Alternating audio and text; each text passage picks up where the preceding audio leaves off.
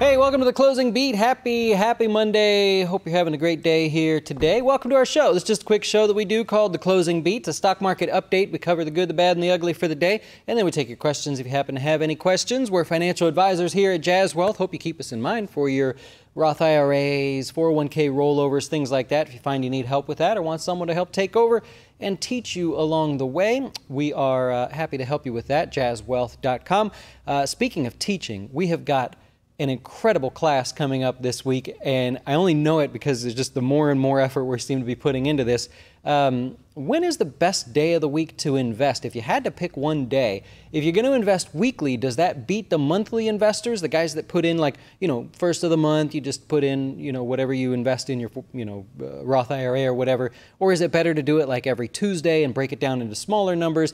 We're going to go over 20 years worth of data with every single price in the markets there to kind of cover where you stand there. And I actually don't know how it's going to pan out just yet, because we actually went in and said, let's take it even further and say, well, if Monday was a holiday, then let's pretend you invested on the next Tuesday. So if you chose, let me invest every Monday in the morning, but the Monday was an actual stock market holiday, we just went ahead and picked the Tuesday price. So we're going through and even really fine-tuning it like that. Really excited for the class this week. It'll be Thursday at 8 o'clock live in the dojo. If you're one of our customers, you just have to go right in there. You'll get an email ahead of time to let you come on into it. Also, we're playing a game called the Guess the Dow. So bottom right-hand corner of your page is that you can just guess where you think the Dow is going to close. Last week, I said the wrong number. I said our winner guessed 24,15957 as far as the Dow's closing price is 27. So 27,159.57 was our winner's guess. Gift cards are already out on the way. If you happen to guess the closest without going over, we'll send you a $100 gift card. And if you're one of our customers, we'll send you $100 in your account if you like, or you can have the gift card too. That's up to you. Depends on what you like there. So that's all I have as far as marketing goes here today. Let's dive into the markets. You got a lower day, 142 in the Dow lower. S&P lost about 10, and the NASDAQ 23 points lower on the day. Oil was the big focus. What I don't have up there is the Russell. The old Russell, man. Russell kicked in there and did really well. But anyways, we'll cover that in a second. Oil. We got the price of oil spiking today. We'll cover that as well. The concern is that consumers may not be able to handle the higher prices of oil if this continues, and that could further weaken the overall economy.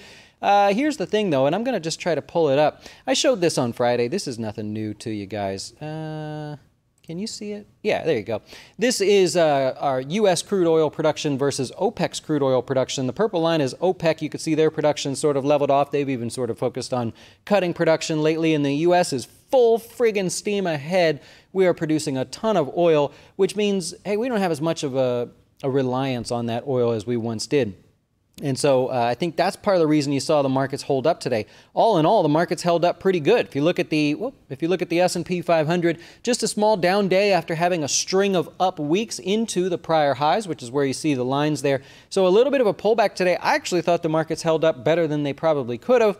Maybe some of that has to do with the Fed coming up on Wednesday. That's the big deal. The Fed rate decision on Wednesday afternoon. We'll cover that, of course. And so you had the markets just a little bit lower. Here's the NASDAQ a touch lower, just off highs. The Dow a little bit lower on the day. But all in all, really not that big of a deal. Like I said, oil was the big focus. It ended up finishing the day higher by about 14%. It's since pulled back just a little bit from there, but very clearly now making its decision which way it wants to go. So what happened, if you didn't get a chance to check that out, there was some strikes over the weekend. They call them drone strikes, but they're actually missiles that hit Saudi Arabia's two most sort of productive wells. And so all in all, it totals about just under 7% of the world's oil supply that's being produced out of those areas there. And I believe one of them, they said they'll already have up and running and no problem, but the other one is going to take a couple weeks to get back up to speed there. The Houthi rebels out of Yemen claimed responsibility, and so a lot of people were pointing the finger at Iran, but however, despite what you see in the news, those guys actually claimed responsibility for it. They are supported by Iran, but they are completely separate. I don't know if you care about like global history and things like that. To me, that just seems like you guys would like gloss over and be done with it, but we can cover it if you like. Anyway, so market's barely budging, not all that big of a deal. When the price of crude oil opened last night, let's go back to the charts there, it gapped higher by 10%. You can actually see it on the charts there. By the way, if you're not sure what these candlesticks mean and you're one of our customers, go on into the dojo and sort by, well, you could just search candlesticks classes. There's 3 of them in there that cover the basics of what all of these mean and how to kind of put that language together, if you will. So price of oil higher, and that really helped everything that was related to oil that's really been kind of weak. If you're looking at an oil ETF like USO, that's a direct participation, as direct as you can get ETF-wise, to the price of oil. So that looks very, very similar there. Some of the other names that really needed help, like XOP, really coming up off the lows. Seasonally, it also does the same thing, so the stats were sort of on your side with that. But nonetheless, we'll take a little bit of news there. You got XOP higher, oil service stocks, those also coming up off lows, looking really good. Energy, or the XLE, if you follow that, it's back above the 200-day moving average for the first time in almost a year. It's about 11 months that it has been below the 200-day moving average, and it closed above that too, so people will like to see that for sure. And if you dig into some of the individual names inside that space, especially in the S&P, you're going to have Apache added about 17% on the day, back to the 200-day moving average. Marathon Oil, one of the better performers. You could go through all of them, really. Hess Corporation breaking out of a little bit of a sloppy kind of a range there. Helmerich Payne, we pointed out the other day, kind of bouncing up off the lows. That one did well. Isn't it kind of interesting? Do you remember, we started talking about this last week, that energy stocks were already coming up off their lows. Oil was already starting to show strength. You had oil services and things like that already starting to move higher. Isn't that kind of weird that they started moving just before there was some interesting strikes there? I'm not a conspiracy guy, but how in the world all of a sudden, last week people put, what? I don't know. I'm not going to go there. Anyways, that's what you have going on in the oil space there. Now, you want to look around and say, well, okay, what does this mean for different areas of the market? So, oh, let me go back to the chart. Sorry about that.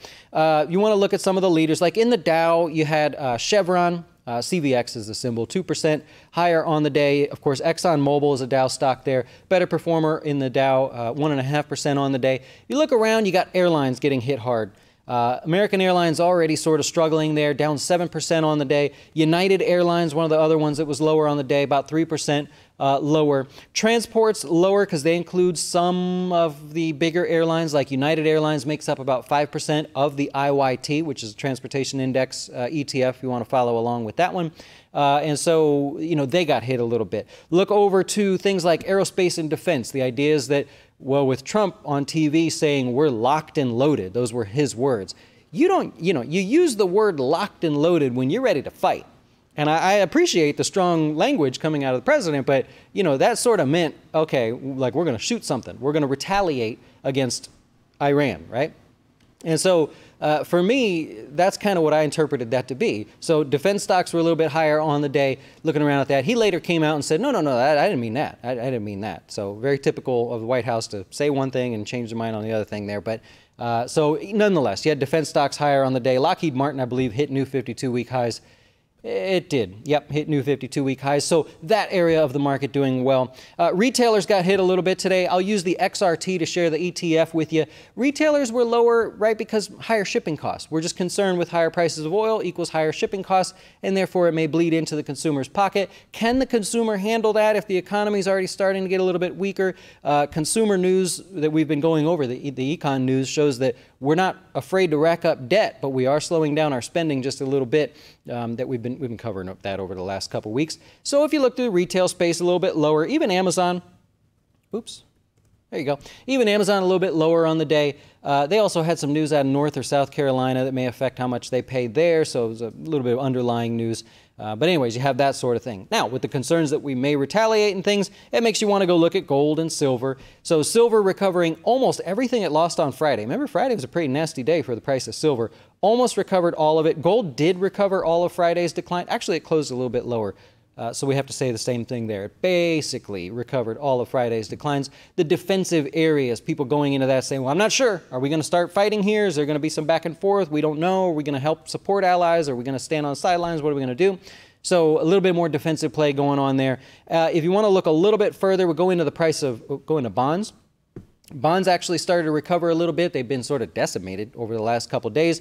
And I find it interesting. When bond yields were moving higher, everybody's moving lower over here. So prices moving higher and bond yields were moving lower. Everybody's going, oh no, inversion. Something's wrong. Something's going to go on here. When bond prices start pulling back and yields start going back up, everybody goes, that's too fast. Why are bond yields moving up so fast? And we're freaking out there. Now, today, yields start heading back lower, and now with inversion. All of a sudden on Bloomberg, they're talking about inversions again. It's like nobody's happy one way or the other with these things. Nonetheless, people going into some of that safety play there. So you got the yields a little bit lower on the day. Hope that helps you there. We'll go through a couple stocks here in the news. Uber and Lyft were in the news. You know what I didn't cover? I'm going to go back and hit this real quick. Last week, you had consumer staples lower on the week. You had utilities lower on the week. Your biggest movers were in financials. XLF you can use to see kind of that rally in financials as yields were moving higher.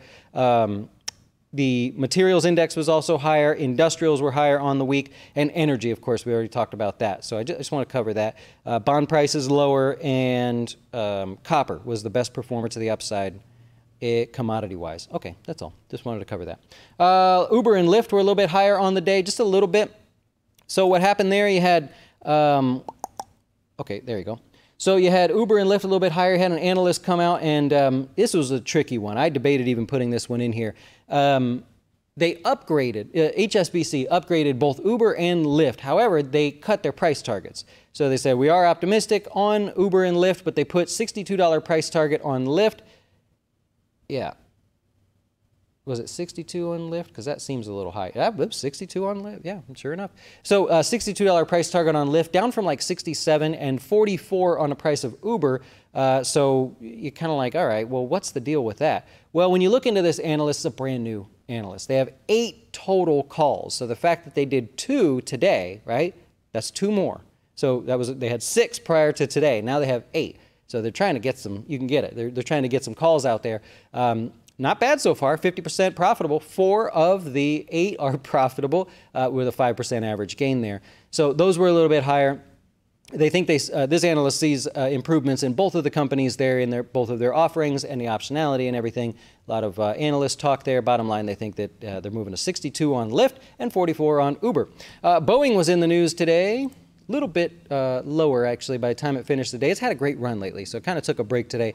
The head chief of the FAA, the guy that leads the FAA, I don't know what they call him, the FAA chief, the director, if you will. He's going to test the 737 MAX software in a simulator. He's going to go right in there and get it done. There were some comments about over in the UAE that they're look, we're not in any hurry. We're not going to look to approve this thing. It's probably going to be into next year before the 737 can be back into service. So you had some conflicting news there. It was a potential for a good day, but overseas they shot it back down. General Motors is going to be lower on the day by 4.25%. The auto workers union approved a strike, so they've officially walked out. First walkout since 2007, I believe. So GM stock price a little bit lower on the day. They can't agree on a contract there, so that's the end of that. In Apple, Disney's Bob Iger. He has left the board of Apple, and at first over the weekend it was like, oh no, what's going on? But if you think about it, you know, Disney's doing their own streaming service. Apple just announced their own streaming service. There's a conflict there, and Bob Iger basically just said, I got to step back. I can't be on the board of one when I'm helping the other. So just probably a natural evolution there. I don't think there's anything more to read into that. Square a little bit higher today, and I believe PayPal was in on the mix because they were in on the news. PayPal was a little bit lower. A study by Accenture said that Square, PayPal, and other payment firms are likely to grab as much as $280 billion in revenue from banks by 2025. So it's this whole idea that you can get your day-to-day business transactions, personal spending transactions done using an app, not a bank. Accenture is basically saying that's taken over, and I would agree with that. That's definitely something that's picking up. You see the high-interest savings accounts out there. All right, as far as the S&P 500, 69% of them still, well, we finished Friday, 69% above the 50-day moving average. And so even though the markets were lower today, we didn't lose anything. You know why? Because I went and looked through all of this. You have names like Helmerich Payne. They, in the oil space, back above the 50-day for the first time there. So that gets a new S&P name above the 50-day moving average. Marathon Oil above the 50-day, right? New S&P name above the 50-day moving average. Halliburton, there's another one. Well, you got a bunch of them. I'll just go through a few more. EOG Resources above the 50-day. Occidental Petroleum above the 50-day. So that's why the list didn't really decline today. You would think with a market decline it would. You have 5 new 52-week highs today. I mentioned one of them already, Lockheed Martin. You got Booking Holdings, BKNG.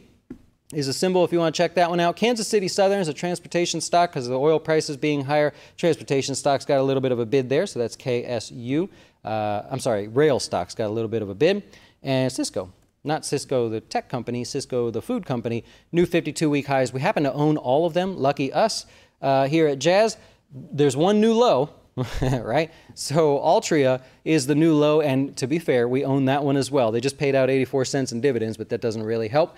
So we do own that stock as well. I don't want to be the guy that's always like, yay, we own this stock and look how high it's going. So not going to be that guy. We own that one a little bit in our dividend fund and I believe in our Staples fund actually as well. Okay, what else do we have here? Couple more things and I'll take your questions. Can I go back to the charts real quick? Republic Services Group. No, can't go back to the charts. Little guy just popped off on me. So we've been covering the stats on Republic Services. That's a waste management company. Not waste management, but it is in the trash collecting service. We had the stats that over the next 5 days, this was 3 days ago, that it should average bounce of 1.81%. It got as high as 1.76%, but we said, you know what, let's not count it. Let's just see what happens there. So we're back to flat. I drew a line on the chart there, which I'm hoping to show you in just a second to show it is 3 days in and we have yet to achieve that goal. There you go. So there's the line. We'll keep following up with it for the next 2 days, but so far it's basically around flat. I know someone was asking about Sienna, and I said I would follow up with that one as it bounces. There you go. Today's your bounce on Sienna, 3.5% off the 200-day moving average. Just a nice normal pullback there that nobody was scared of. No big deals there.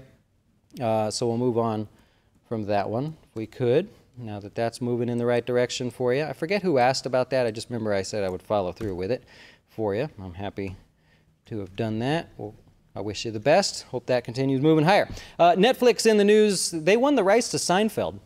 I hope they didn't pay a lot. I didn't see how much they paid if they even announced that, but Seinfeld. This was like 20 years ago. Is it that important? Is there still that many people watching Seinfeld? I find it funny. My daughter, she's 18. She watches Friends at night. Same thing. I'm like, why? Don't you have another show you want to watch?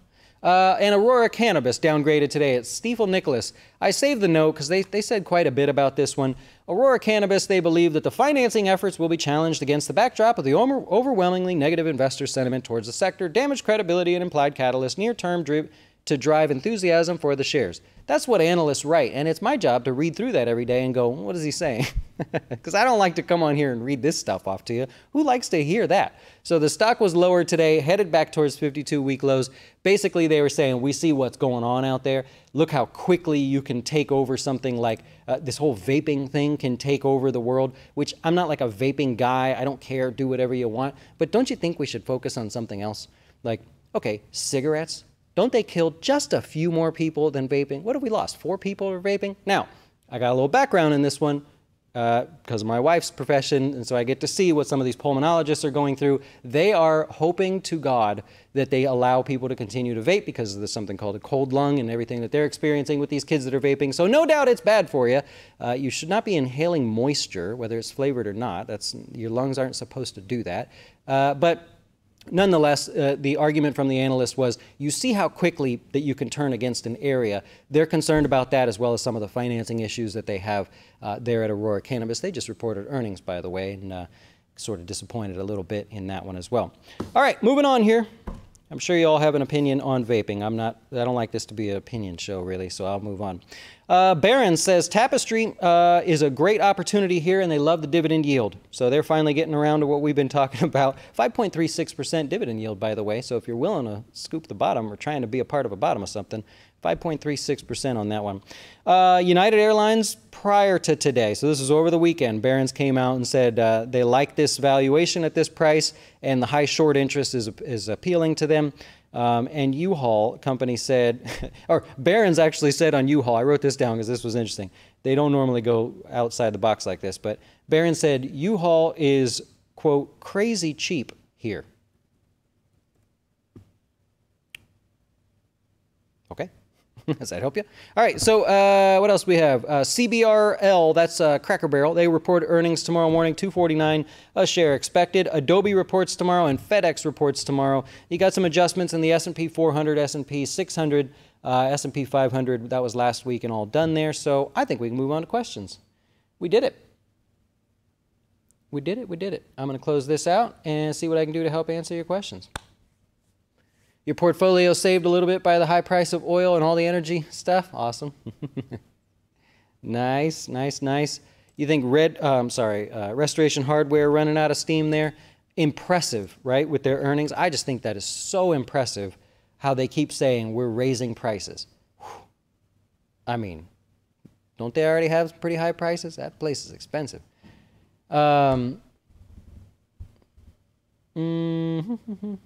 Mary says, yeah, that's a little bit weird. Oil prices going up just ahead of a strike there. I know, it's kind of interesting there.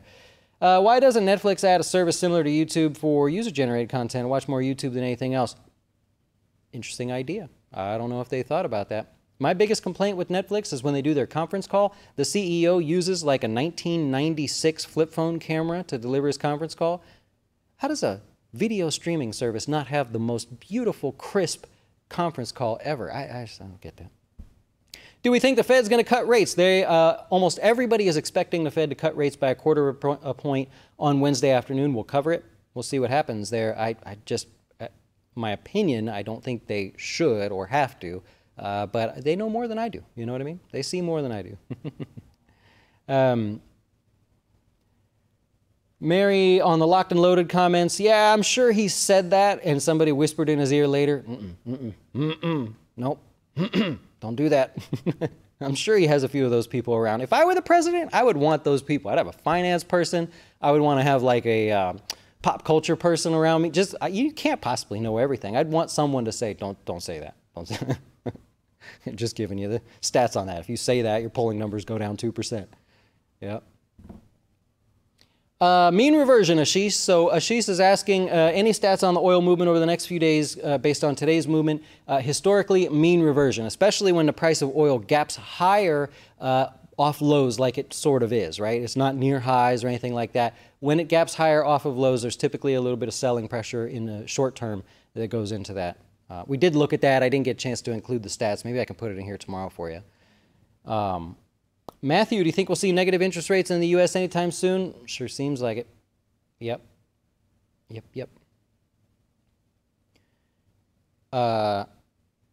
What could they say to justify a rate cut?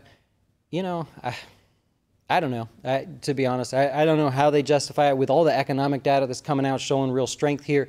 Their main argument could be inflation. Maybe that's something that they're focused on. If you happen to see the manufacturers index today, that was sort of hinting at higher inflation in the future. So even if they use today's data, they can't really use the inflation number. We'll see. I don't know. Yeah. Robert saying, would it kill me if I paid off my Roth now for the year? You mean max it out for the year? No, I don't think so. I am tempted to wait for that pullback because you have September is historically a rather rough month. But so far it's been pretty good. I don't know. Remember, you don't have to do it by the end of the year. So if you're one of those people that says, I'm just putting a little money in every week, just waiting for some reason to put a little more in, you have plenty of time because you have up until tax day of next year as well. Yep.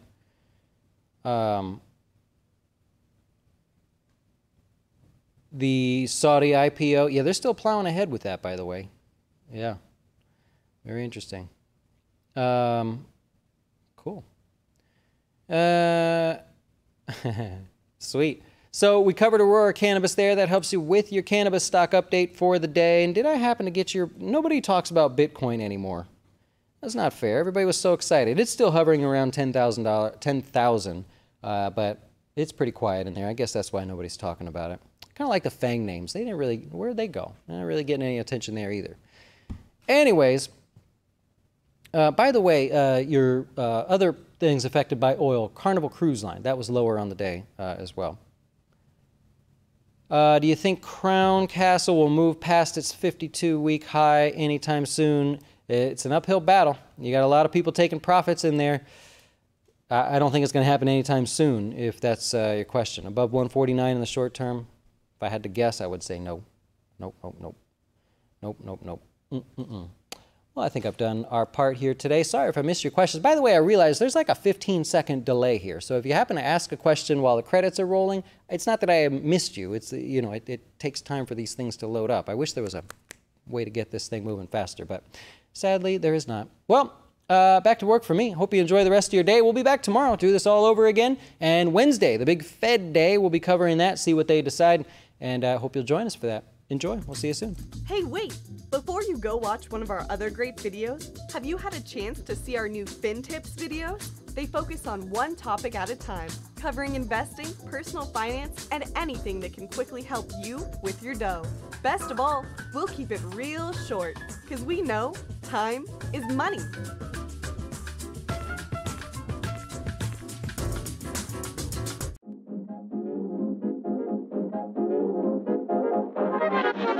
Why should you choose Jazz Wealth as your retirement or long-term investing service? Our portfolios are managed by us, not some faceless mutual fund manager.